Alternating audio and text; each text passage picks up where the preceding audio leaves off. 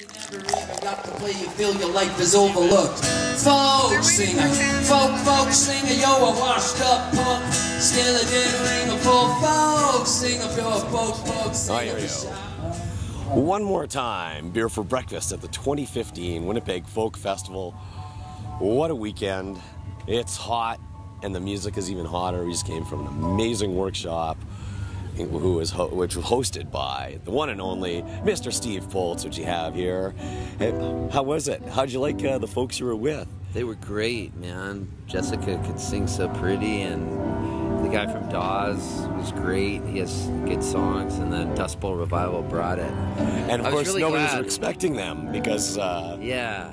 I was glad I got to follow them, because they're like 8 people in a band, and I like following big bands. Why? Does it make it I don't know. more of a challenge? Or? I just like it. It gets the crowd going. It's just fun. And your stories get them going, too. Good. You could just rattle off a story, which was just as good as the song, which was I always awesome. like stories, you know? Stories are what everything's based on. So. Are all your songs, they all have a story behind them?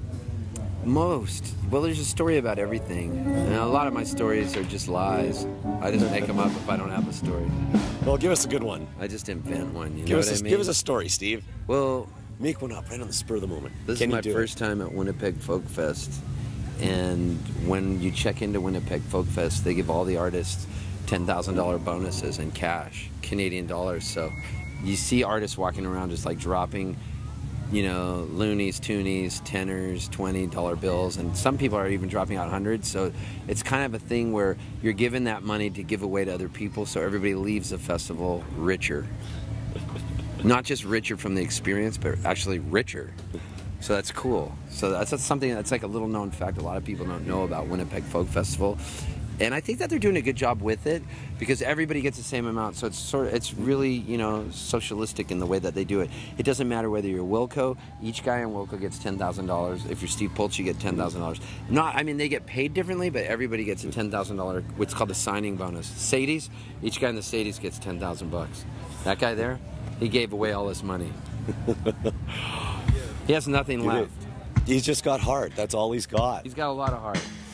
When you're the world's greatest backing band, yeah, you do things like that. Yeah. So, what's been your highlight so far? I mean, there's been many, but what's a standout? Well, I would have to say seeing Arlo Guthrie sing Alice's Restaurant after not doing it for so long, and it was the 50-year anniversary. I got goosebumps. That set got me. Yeah, he's a legend. A living legend, if you will. Mm-hmm. And give us a big shameless plug for Steve Poltz, because you're coming back to Winnipeg November 7th. Yeah, I'm going to play in the Park winter. Theater. Yeah, I'm looking forward to that. I'm not scared of the winter.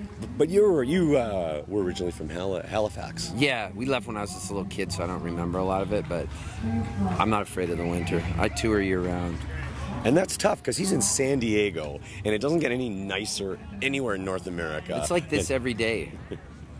Except a little bit cooler. And everybody has $10,000 falling out of their pocket there. In San Diego, isn't that the land of the rich? Actually, in San Diego, you're given $10,000 a day just for living there. So all you have to do is, basically, it's a secret that a lot of people don't know. If you get your driver's license at the DMV, you get a $10,000 signing bonus for driving on the freeways because they want more people driving on the freeways. It's kind of what they're into because it sells more gasoline. And so if you move to California, you're given $10,000 every month for living there. It's kind of a monthly stipend because the state is so rich with tourism. They just need some water. Yeah, but we can buy water.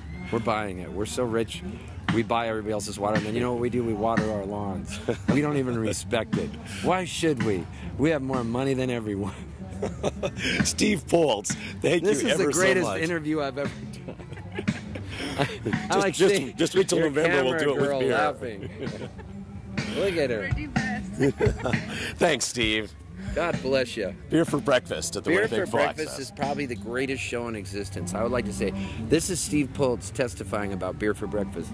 If I could only listen to Beer for Breakfast, which I believe I can via your podcast online, right? Mm-hmm. Then that's all I'd really want to listen to. Beer for breakfast, beer for breakfast, beer for breakfast. If you say it 3 times in a row and tap your heels, a stranger will give you $10,000. And somebody you just met will give you a sticker. Dude, that's going on my case right now. Awesome. See my case right there? Let me get it. Don't shut this off.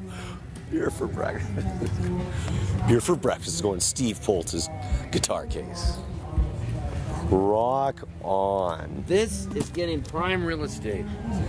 You're gonna be next to Shit Just Got Real and Don't Mess Your Pants in Texas. Here for breakfast. You will now see this if you follow me online.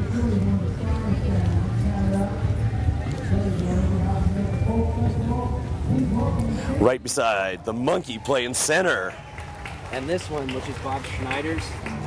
Look at that. Thank you so much, Steve. Cheers. Have a good one. We'll see you tonight on main stage.